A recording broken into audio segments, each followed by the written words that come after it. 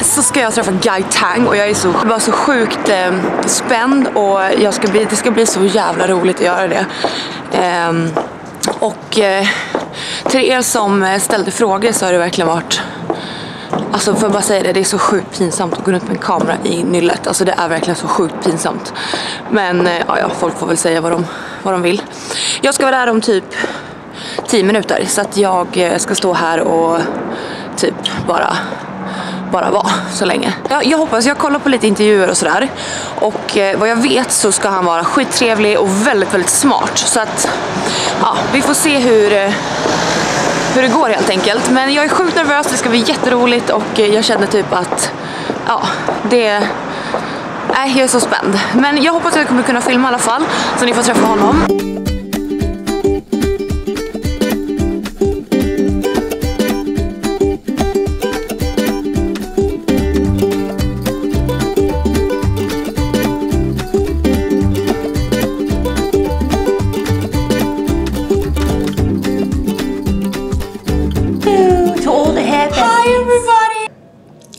Guy Tang. You know, I tell you everybody that I'm so nervous and everything, but this guy, he is amazing. And, I have so much fun. So far loving all your questions. I think they're really cool. I forgot to film. You forgot to film. Guy Tang talk about the hair bestie and when hairdressers compete to each other and really rough to each other. Yeah, because you were mentioning like how sometimes hairdressers can be very competitive with each other, and you're asking me about like how I built the community of hair besties family and how we all get along and it's more of a positive environment. And I was saying like how like hair besties is an endearment of what I call my followers, who became my family, and we built this community together. Nobody understands us like we do as hairstylists, so I feel like, you know, sometimes when we have hard moments, we kind of lean on each other versus like going up against each other. So I think that's kind of cool that I am able to send that message out there. And as I was saying, that sometimes we're all guilty of it. We're humans, we're vulnerable, we have feelings, and am I right? Yeah, right. And it's not just hairdressers, it's everything. I mean, I was saying like, but I feel like hairdressers is more rough with each other. I think it's because it's an art form, and art form is from we express our art through emotion, and sometimes because of the emotions, we become very sensitive and we feel vulnerable, you know what I'm saying? But I think that you have to be very comfortable in your own skin. We all have, I mean, it's hard to be comfortable in your own skin. I think we all fight it, and that's why I feel, you know, it gives, you know, you have to find a way to disconnect from your own body. So I always disconnect myself and channel positive energy into my life, you know. But do you feel that people want to just copy you or do exactly that you do to be bigger than you, and I'm gonna be better than him and everything? Do you feel like that, or you just give a shit? Yeah, you know, because you open yourself so much on the internet. Yeah, you're an educator, but do you feel sometimes that, oh my god, he or she gonna take my techniques? Who said, was it Coco Chanel made a comment, if you want to be original, be prepared to be copied. It's like that with anyone. Madonna's original, and then Debbie Gibson came, and Paula Abdul, and then Britney Spears. I think Madonna is a great example of like a pioneer and someone she's a confident woman. She owns her craft, and even she's vulnerable. Even she has insecurities. I mean, like when Lady Gaga came out, you know. But the same thing, Madonna's also a legend. She's an icon. You know, so everyone will get compared to Madonna. Anyone new that comes out, you know, like when Britney came out, she got compared to Madonna. Do you know what I'm saying? But Madonna will always be Madonna. And but you have to be that successful to being copied. If you're not that successful and someone will take your techniques and so on, that's not the same thing. Well, you know how Britney is successful too, but Madonna actually embraced Britney. Instead of like going up against Britney and be jealous of Britney, what I find that Madonna actually embraced her. She did a duet with her and collaborated with her, and she see her as almost like her child. So I always use that as an example, because it's never going to be about me forever. I'm going to get old. No. I'm gonna get old. I'm gonna get old. I'm gonna die one day. You know, because we're only human, and we're able to. You know, what if you break your arm, or what if you fall down and you can't do hair anymore? What are you left with? And I want to carry on a legacy. You know, I want to share because I want to leave something behind. I want to. You know, I'm training a couple of my hairstylist friends back home to, you know, be an artist with me. And I wouldn't say for me, but with me, because I see it as building a team. And sometimes it's, you know, you have to really think outside of yourself. And it's hard to let go of an ego. And I know a lot of people has that ego. And so, you know, and I think we all kind of want to have it. But what I see is, I see the bigger picture. And I see that sometimes it's more than who we are. You know what I'm saying? The world is more than who we are. And you look at the legends that came before us. You look at Vidal Sassoon, and you look at so many iconic people, and they became iconic because they're inspiration leaders. They send a great message out there.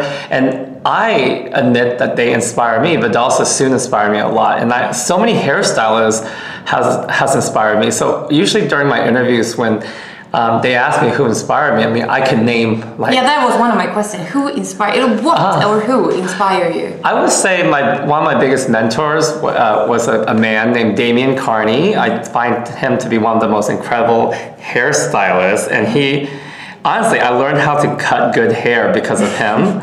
And I learned... that is a little funny too, because everybody see you as, you know, the color, the hair color master, but you cut... Yeah, I do. Do people forget that? They forget it because I do so many colors, so it kind of overshadows the haircut. But honestly, Damien's a great hair cutter, and he's a great man. He has mentored me along the way, so I love and adore him. And so many people that are hair colorists inspire me too. Like I remember there's this wonderful artist named Linda Yodici. She's with the Paul Mitchell team. Stephanie Kachelski, and there's this great hair cutter named Takashi Kitamura. He's Japanese, and he cuts hair like, and I go, oh my God, I'm so inspired by him. And honestly, it's like, I want to cut like him. I really can't cut like him, you know, but I try my best. You know, I try my best, and I just do the best I can. And even with color, I don't name myself as like, oh, I invented anything. I just created something that I feel tells my story, I guess, because when I balayage, I kind of just do it the way I do it, but I know there's so many different techniques. When I tone hair, you know, I'm very patient. I've heard that you put 8 hours on one client a day. Is that true? I have. It's usually color correction, like when I do Asian hair, and their hair is like down to their like waist or their butt, and their hair is like, their ponytail is like that thick. And then they come in with black dyes, and they want to be blonde, and then they want to have pink and green. So sometimes it's a lot of work. So, you know, you think about the multi-steps: removing the color, bleaching the color, re-bleaching it again, blow drying at each step, reapplying something else, trying to, you know, hair cutting, styling, and then trying to eat lunch. Yeah, you eat lunch when you're with my clients. Is that so cool? Yeah. Well, you know, I try to make the best out of every situation because I know that there's only so many times a day, and I don't look at it for money. Like a lot of people go, if you do 4 clients at once, you can make more money. But to me, I focus on the quality over the quantity, and I don't focus on the money because I want to be able to sleep at night. I want to be able to create beautiful work, so I'm able to sleep at night. Even though I was making less money because I'm only doing 1, I go to bed happy because I took a beautiful picture of the hair that I did. That is the best feeling of the day. So to me, that's worth it more than like doing 4 people, but then not able to capture the picture and not being able to finish it the way I want to finish it. But that's just, you know, that's me, I guess. I mean, you know. That's your thing. I'm just really patient. But you do everything just you on Yeah, yourself. yeah. You know, you cut, you do everything. You do everything. Yeah, Like yeah. if you look at the world and they I sweep the floor. I sweep the floor. I wipe the mirrors. Big hair doesn't have a team that, you know, wash and tone and do everything, but you do everything on your own. Yeah, when I'm in the salon, luckily, in some hair shows, some, not all, but you know, like here in Sweden, I'm here over the weekend. I have a team of people that will be helping me. You know, like 3 other folks, because we have to do 12 models in one day. Oh my God! So you need help. Yeah, I need help, and I think it's great because what I find through education is even when I share my techniques with my hair besties or other hairdressers, what I find is that they always do it their own way. They never listen to how I tell them. I'll be like, mix it with 40 volume, or mix it with Olaplex, or mix it with, they'll end up mixing it with like something totally different, like a different developer. They didn't process it for the full time. They rinse it too fast. So that's the thing. It's like, instead of worrying about everyone emulating, you just do you, because I constantly change. Like I get bored. Like if you asked me what I was doing 5 years ago, all I was doing was ombre. I did.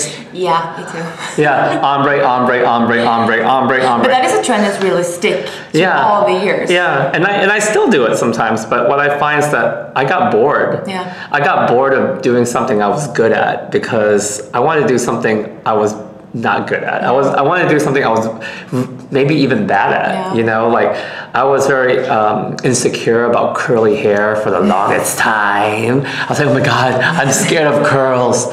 You're scared of curls? I was scared of curls. And then what happened was I was like, I'm gonna do curly hair. I'm gonna do perm. I'm gonna perm. And guess what I did? I permed my own hair. No. Yeah, this was like 4 years ago. I had longer hair down here. And then I permed it. I permed it because I gotta face my fears. And now I love curly hair. But I think that's the thing, like we always want to do what we're good at. I'd rather do what I'm bad at. But that, I feel like I stick in that kind of pattern that, you know, I love to do ombre. Ombre has been everything for me. And I'm just, you know, I get bored of it, but you have clients, you have to make your own living. So you cannot tell your clients, yeah, you want an ombre, but I'm bored. I'm bored. So can we do red? And they said, no, I want my ombre, I love it. Oh, yeah. What should I do? Well, you know what I do? Because my clients were the same. What I do is I find someone that will let me do maybe green hair or blue hair. And when I put that work out there, what happened is someone else sees it and someone else wants it. Want to do it. But the hard part is, then it's a challenge because you're not doing your usual routine. It's kind of like, you know how you're comfortable doing the same thing? You wake up at 7. Yeah, I do everything. A routine. You feel safe. But when you're thrown off your schedule and you're doing something different, it becomes scary. You feel uncomfortable. Something is not right because you're not your right mind frame. So I think what happened is when we're doing hair, when we're used to doing balayage ombre day after day after day, we feel comfortable, but we're also bored because we're not challenging ourselves. So when we're doing something different, like, you know, like a perm, and you're like, and you get kind of mad. You're like, but then you know it's because it's a challenge, and you need that challenge, and you need it to grow. And the reason why I understand that so well is because I go to the gym, and I hate doing legs, I hate doing squats, but I know if I want my legs to grow, I have to work them out, and I have to go through pain because it hurts. And then that gets results. But you get results. It's like the prize or the reward that you get from enduring something is worth everything. I don't know, but that's how I feel about it, and that's why I feel about like playing it safe versus challenging yourself. I think you get further when you challenge yourself, and you also, when you don't care, you also live a more carefree life. You know, it's healthier, because I feel like if we live our whole life worrying and getting upset, it's not healthy. It's not healthy. And it's not healthy. But I asked my blog readers a lot of questions, and it was 2 questions.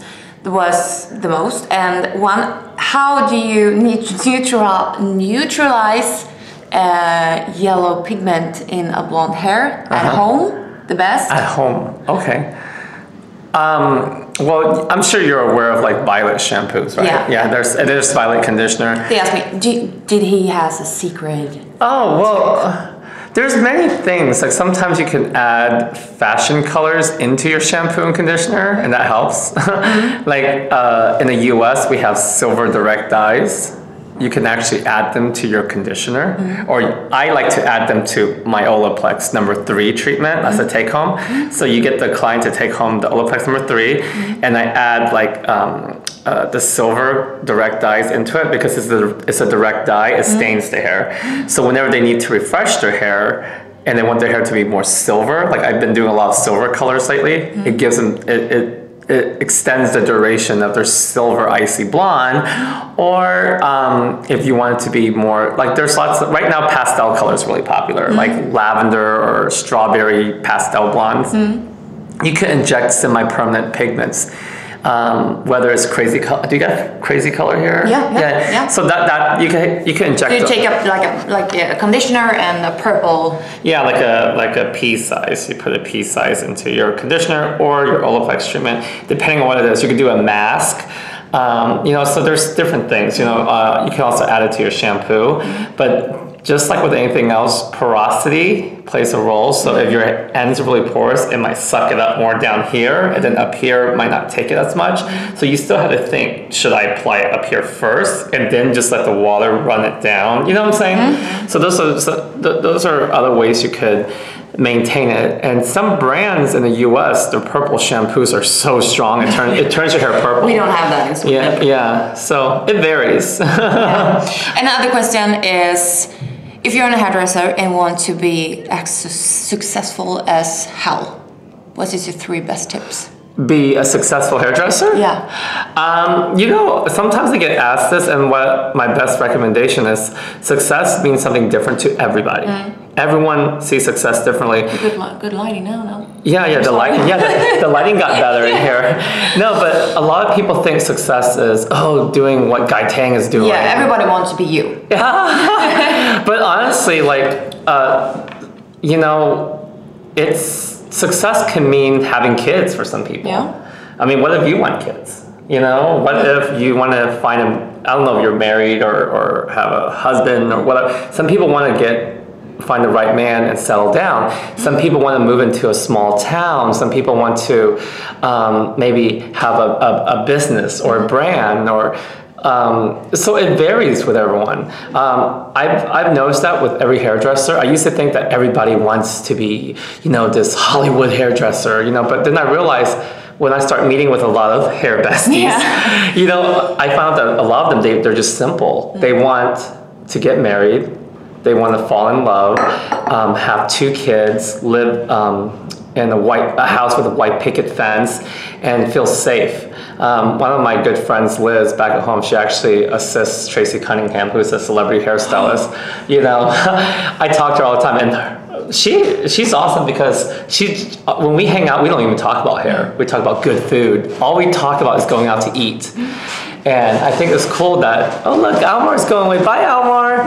So yeah, we have friends in here. So I think it's cool that sometimes when we hang out with fellow hairdresser friends, we don't always talk about hair. We talk about food, we talk about life, and just enjoying good food. So sometimes success is just being healthy. Sometimes success is, maybe for me, I like to have good abs, and I like to, yeah. So I don't know, because even for me, I don't even feel like I'm that successful. Come on. No, there's a lot of things I want. You're amazing, and you share with the world. And yeah. Well, For me, I always been like knowledge that you have to be good at something to success. I feel like we always have room to grow. A lot of people think, this is it, I'm gonna get there. But when you get there, you find out is this what I really want, or do I want more? Or do I want something else? And this happened to me many times in my life. Sometimes I think I want one thing, and then when I get there, I realize, I want to make a left turn or a right turn versus, staying there because, one of my biggest goals when I first started doing hair was, I want to be a platform artist. I want to be on stage.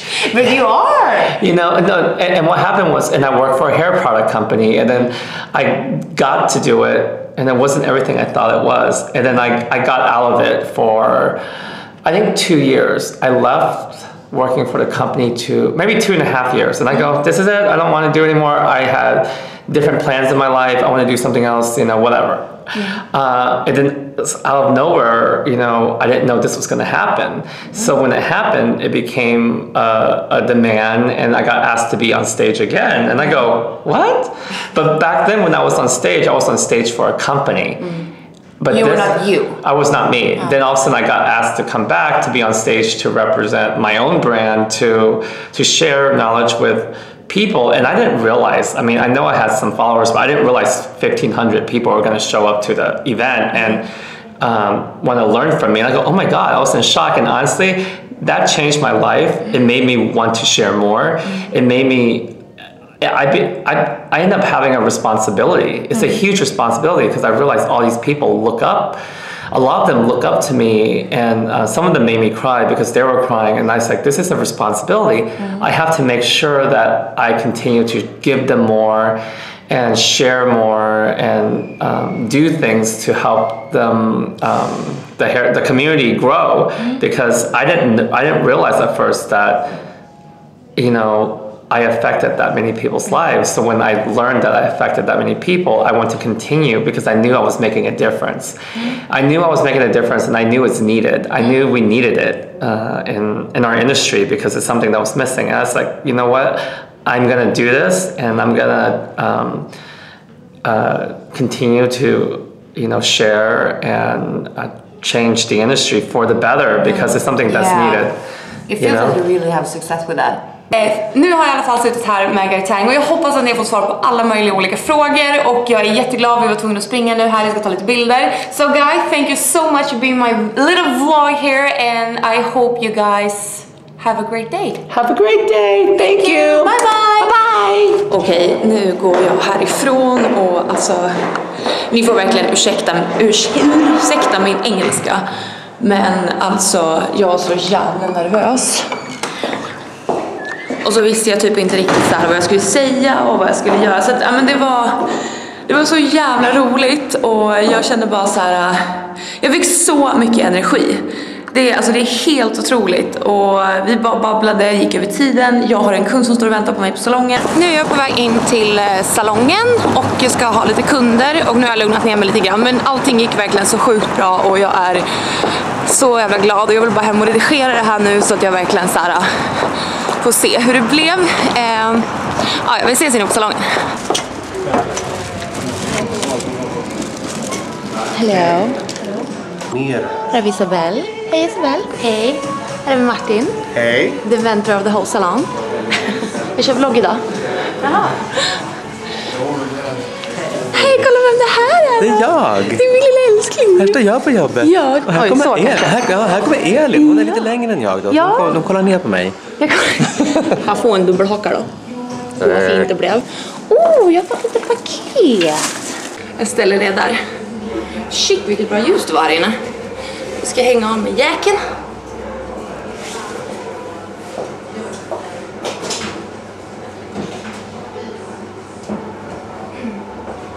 Okej. Ska vi se vad det här är för någonting då? Jag hoppas att ni vet ju att jag inte gillar konsumentprodukter. Nej, men vad kul! Det är någon texture matte. Väldigt roliga förpackningar dock. Vi får se, jag får väl testa de här och se vad som händer. Fin förpackning dock. Förresten, alltså mitt hår, alltså jag älskar verkligen längden på mitt hår nu. Det är ganska så här rakt avklippt, men jag verkligen älskar hur det är nu. Och tack för alla er som verkligen kommenterade och tyckte att det var fint och att ni gillade längden liksom. För mig, som jag sa också, för mig handlar det om liksom att den förändringen man gör med sig själv ska vara lika betydelsefull som den lilla eller stora. Och det är väl självklart att ni bara har så färg om rött eller svart eller blont eller vitt eller med allt möjligt, så är det så här, klart att det blir en större förändring och att det betyder större underhållning. Men för mig handlar det mer liksom om vad man själv tycker och vad ni tycker om er själva. Det är det som för mig är det viktigaste. Nu ringer det här också. Nu ringer Malin. Hallå snygging. Hej! Men det är jättebra. Jag är helt så här full av life här nu. Jag har ju varit och träffat Guy Tang. Alltså jag har ju varit så jävla skitnödig så att jag var så här. Jag vet knappt om jag pratade typ franska eller engelska. Ingen aning om jag pratar språk.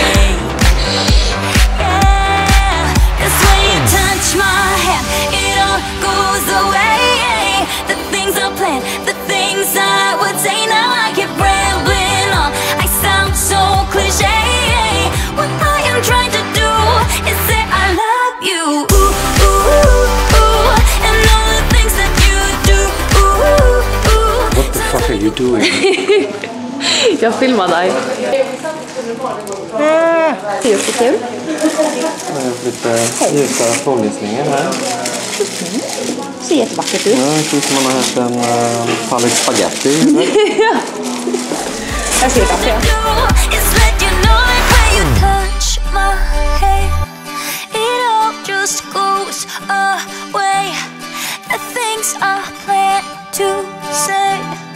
Oh baby, what I am trying to do is let you know that when you touch my hand, it all goes away. The things I planned, the things I would say, now I keep rambling on. I sound so cliche.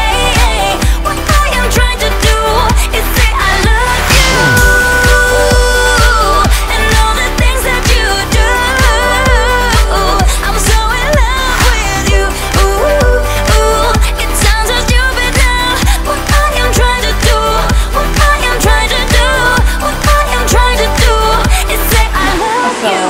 Kolla det här, alltså. Det är så mycket. Det ser ut som typ en peruk. Ja, det ser fan ut som en peruk. Gud, det här var sjukt. Det är så konstigt. Alltså, hej då då. Det känns som en så här, vad heter det? Svintotuss. Svintotuss typ.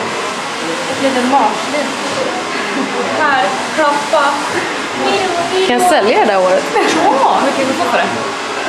100 spänn. Om ni vill köpa det här håret som har suttit på den här fina kvinnan, då är det bara att mejla in till donerahår.com så kan ni få en slant.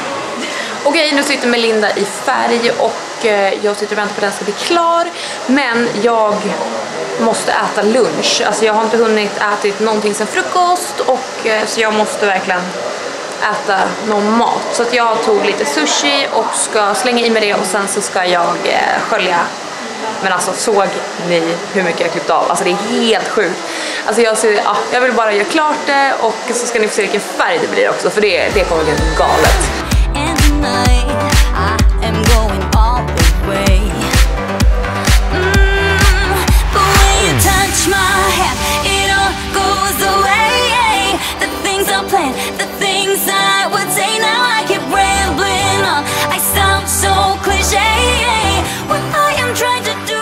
Alltså, här är allt hår som kom från den där lilla flickan. Nu har jag en fisheye på, men alltså, come on! Sjukt! Nu är jag i alla fall på väg hem och jag ber om ursäkt för att det är mörkt ute, men vi bor i Sverige. Så, ja, och jag jobbar så jävla sent jämt, så att det är som vanligt. Det är mörkt när jag går upp och mörkt när jag vaknar. Eller åker hem. Det har varit en superbra dag verkligen. Jag fick så mycket energi av Guy Tang i morse och han kommenterade på min bild. Ja, men jag skrev så här typ att jag tackade för dagen och slog ut en bild på oss och han skrev en kommentar till mig. Alltså kan du förstå? Kan du förstå det? Det är helt sjukt. Det är totalt fruktansvärt jävla sjukt. Och jag är bara jätteglad att han ens kommenterade för det var verkligen så här, han hade inte ens kunnat behövt gjort det. Men jag blev jätteglad att han ändå gjorde det. Och sen har jag haft 2 helt magiska makeovers som jag ska lägga ut bilder på. Jag vet inte om den här vloggen kommer hinna komma innan eller efter bilderna, innan bilderna. Men ja, jag har haft det sjukt. Nu fick jag lite ljus. Tänker jag.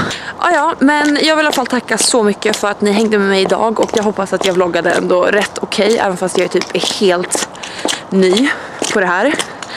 Och det kanske, jag har ju alltid sån jävla prestationsångest i typ allting jag gör. Jag har väl börjat vloggat jättelänge, men jag vet inte. Det är så svårt att vlogga på salongen också för att man håller ju på så jävla mycket med man är själv liksom, så det är svårt att filma. Och sen vill jag att mina kunder ska ändå känna liksom att jag har full fokus på dem och inte bara på film liksom. Nej, men that's it!